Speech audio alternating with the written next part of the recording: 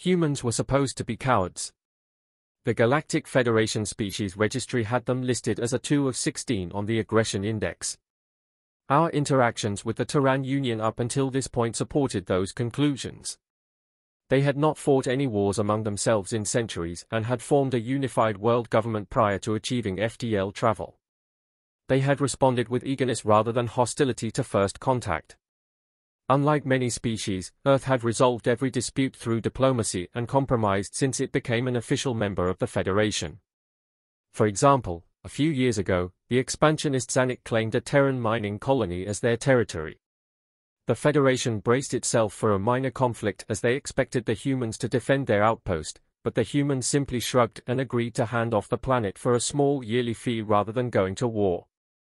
The Terran Union somehow ended up as prominent trading partners for the Zanuck. There was also an incident where the paranoid Hodel arrested Terran ambassadors on charges of being spies. Imprisoning diplomats with zero evidence was a clear provocation to war, but the humans did nothing. They didn't even raid the facility where their representatives were being held. They simply opened back-channel negotiations with the Hodel and arranged a prisoner exchange, swapping a few smugglers for their people. Thoughts on the humans varied depending on who you asked. Some in the Federation found their pacifism commendable and appreciated their even-tempered statesmanship. Others thought that it was weakness that led them to avoid war. I was in the latter camp. The only reason not to respond to blatant insults with aggression was that they didn't have the wits or the strength for it. When the Devourers came, the 3 most militaristic species in the galaxy, as per the Aggression Index, banded together to stand against their approach. We didn't know much about them, but we called them the Devourers since their sole mission was to drain stars of their energy. I can't tell you why they would do such a thing. Whatever their reasons, they would take one system by force, suck it dry, and move on to the next. Our fleet, the finest the Federation had to offer, suffered heavy losses when we clashed with enemy destroyers. We fought as hard as we could, and it didn't matter. Our weapons hardly seemed to scratch their ships. It was a tough decision, but I ordered what was left of the fleet to retreat. As much as we needed to stop them, we would lose the entire armada if we stuck around any longer. I sent out a distress signal, relaying our grim situation and pleading for reinforcements. There were other species with lesser but still potent militaries within the Federation, but my request was returned with silence. Not a single one of those cowards volunteered to help. Hearing of our defeat, I suppose they decided to flee and fend for themselves. I thought we were on our own until we detected human ships jumping to our position. How ironic. The only ones who came to our aid were the galactic pushovers.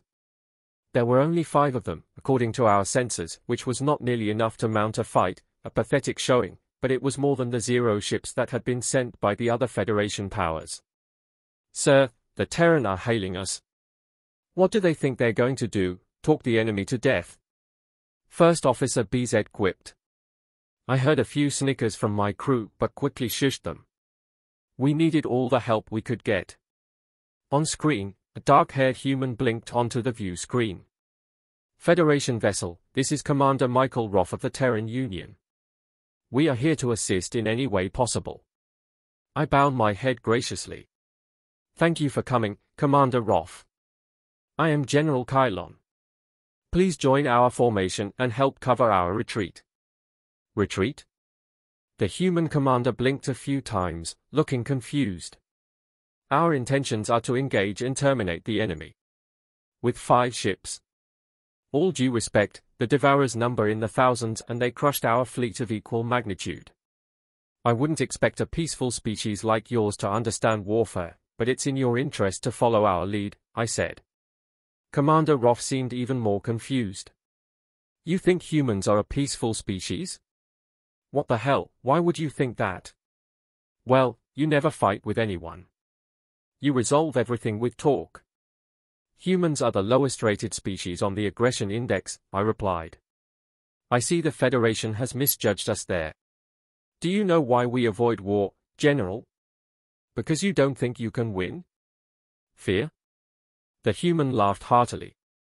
No, it's because we know what we are, what we're capable of, and nobody's deserved that quite yet. The idea of Terrans making ominous threats would have been a joke to me before now, but something in Roth's tone told me he believed what he was saying with conviction. This was a clear case of delusion stemming from a lack of experience with interstellar warfare. The Devourers would make fools of the Earthlings and punish them for their overconfidence. However, if the commander really wanted to send his men to a slaughter, I would not stop him. If you insist on fighting, I certainly won't stand in your way, but know that you're on your own. We're getting out of here. What is your plan? I asked. We brought a nanite bomb we developed. We've never actually used one before since in about 5% of simulations they don't stop with localized entities and consume all matter in the universe, Commander Roth said. This way too casually for my liking. But we programmed them to self-destruct after a few seconds, which will probably work. Night Carter, fire at the enemy in 5 seconds, I said, my eyes widening in alarm. Wait, hold up. You just said it could destroy everything. The Terran flagship fired a missile before I could get in another word to stop them. At first, I thought that they had missed their mark. The projectile sailed through the Devourer fleet, not connecting with a single ship. Then it detonated at the rear of the formation and all hell broke loose. Space itself seemed to shudder as an explosion tore through anything in its vicinity. The force was so powerful that our sensors could only provide an error message as measurement. At least a third of the Devourer fleet was instantly vaporized as an improbable amount of energy and heat turned them to metal soup. There was no way any occupants of those ships lived through that. The enemy vessels further out from Ground Zero survived the initial blast, though many of them sustained heavy damage. But an invisible force seemed to be slowly dissecting each of them. I could only watch in disbelief as the mighty cruisers disintegrated bit by bit. I suppose the bomb had thrown out a swarm of nanobots which had attacked the ship structure on a molecular level. The Devourers hardly knew what hit them. By the time they thought to return fire, there was nothing left to return fire with. Their arsenal evaporated in a matter of seconds, and undoubtedly their personnel suffered the same fate. Where there had once been an unstoppable army now only stood empty space. The humans had unleashed a wave of destruction that was unrivaled by anything I had ever seen in my military career. With just a single missile, horror shot through my veins at the thought that they might one day turn their monstrous weapons on the Federation. There was no way to defend oneself against such diabolical creations. The aggression index needed an update. The kind of species that would invent weapons like that was not to be trifled with. Glancing around at my crew, I saw stunned and aghast reactions that mirrored my own. If they ever became hostile, the humans represented a threat of the highest level. They could more than likely wipe out the entire galaxy without breaking a sweat. Now that's taken care of, you should have just invited us to the party to start with, Commander Roth grinned. Tell you what, General, next time we meet, you owe us a beer. I frowned. The humans could ask for much more than a drink if they wanted to. Yeah, I think we can do that. Commander Roth terminated the call and I watched as the Terran ships warped back into hyperspace. I was still trying to wrap my mind around the whole thing and I wondered how I was going to put this into words for the combat report. The Federation had no idea who the Terrans truly were, but I was going to make sure they did. As I played the events of the day over in my mind, it clicked. I finally understood why such a powerful species would not show its hand. The humans avoided war because it would be too easy for them to win. The Federation Senate was expecting the worst when the messenger arrived. As per galactic customs, the fastest ship was sent ahead of the fleet to provide a first-hand account of the battle to the ambassadors. The terrified look on the young Jitari Sign's face as he entered the Senate chamber seemed to confirm everyone's fears.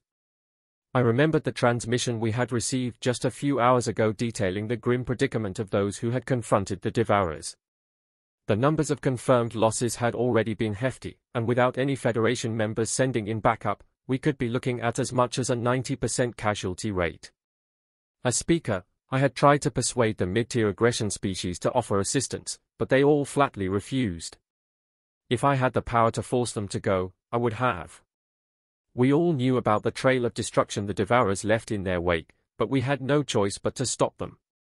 They would push us to the brink of extinction if we allowed them to plow through our galaxy. There were a few odd points to the messenger's behavior, however. As he walked up to the podium, he locked eyes with Terran Ambassador Nicky Johnson and swallowed nervously.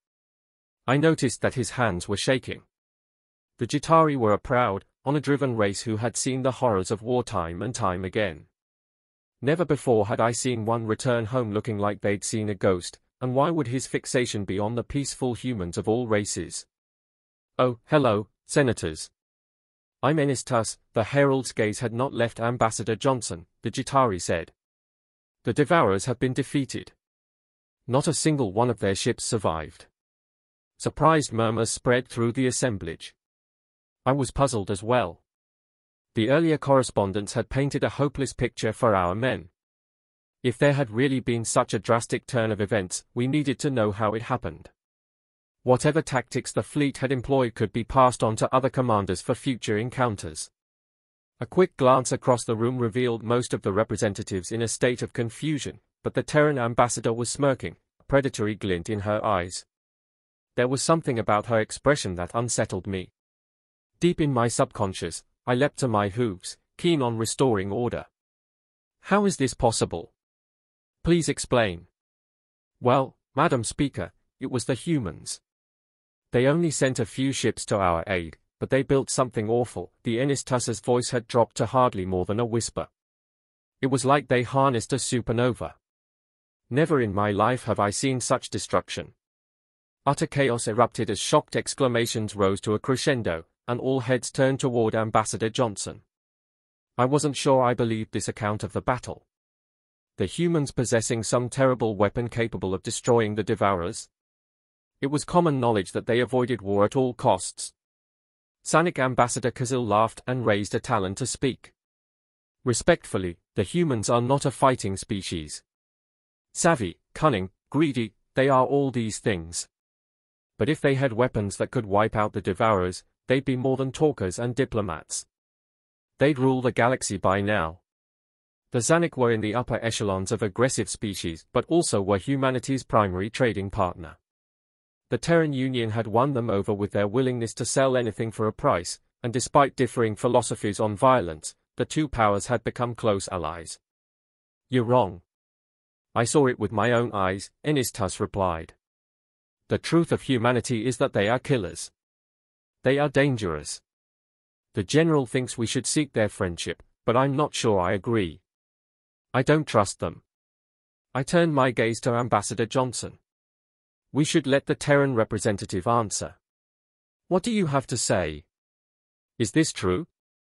Ambassador Johnson sighed wearily. Yes, it's true. Earth has many last resort weapons stashed away. We are very good at warfare, but we try to find a different way.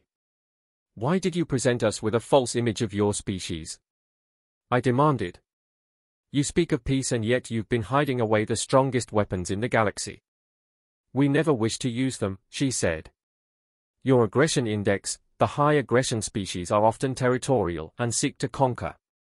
If the Federation had looked into our history, you would have seen that we were once like that.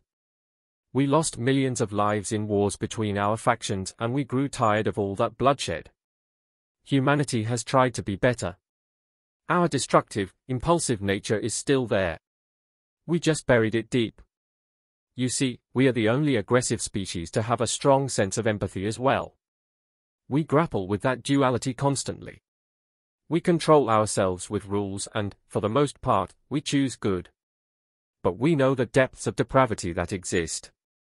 We knew that one day someone truly evil would come along and we would have to be worse. I digested her words, my mind still reeling. A war with one's own species that had millions of casualties. Even the worst conflicts in the Jitari's early history numbered around 200,000 dead, and they were a 15 of 16 on the aggression scale. The bloodiest war we had previously known of didn't hold a candle to the humans' past. A species with that much of a propensity for violence should have killed itself off. There was no way they should be able to form a functioning society, let alone to think that they were acting as the galactic peacemakers. It was hard to reconcile my experiences with civilized, smooth-tongued human diplomats with the vile history Ambassador Johnson had described. No matter how much the humans claimed to be able to control their savagery, we could not trust them. A species with such a drive to violence could easily stab you in the back in a moment of anger and think nothing of it. Honestly, if I wasn't afraid of retaliation, I would have raised a motion to oust the Terran Union from the Federation then and there. But even if it was playing with fire, it was probably better to have them on our side than to have them turn their artillery on us. We would have to monitor them much more closely, though. I forced a neutral expression. You did save us from an enemy we could not beat on our own. We owe you a great debt. It will take some time for the Federation to fully consider what you have just told us, but we thank you for ending the war. Ambassador Johnson's eyes hardened. The war is not over, Speaker. We defeated one fleet, but the Devourers will send more if they are not eliminated, and they only would come back stronger. Humanity does not expect your blessing, but we do ask for your forgiveness for what we are about to do. What? What are you about to do? I asked cautiously. We're going to strike their homeworld with antimatter bombs. No survivors. It is a permanent solution. It may not be pretty, but we don't see any other options to put an end to the terror they subject the rest of the cluster to, she replied. Even the most aggressive species looked appalled at the suggestion. I noticed the ambassadors in closest proximity to the human edging away as though they were afraid she might bite. I shook my head fervently. That is genocide. The Federation cannot accept the eradication of an entire species. Please let us try to negotiate a truce. We must exhaust peaceful avenues before even considering an attack like this. You can't reason with someone who only wants to destroy you. Kill or be killed. Ambassador Johnson rose from her seat, collecting her belongings. How many innocent species have already perished by their hands?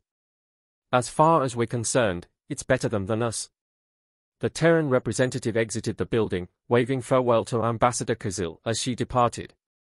I could not fathom how any sentient could be so calm and detached at the prospect of glassing a planet, even one of a parasitic race like the Devourers. I wondered if we should at least make some sort of attempt to stand in the humans' way. It was unlikely we could stop them, but at least we could say we tried. Things were simpler when we had thought they were peaceful. A part of me wished that lie could have lasted for just a bit longer. I missed our pacifist friends already.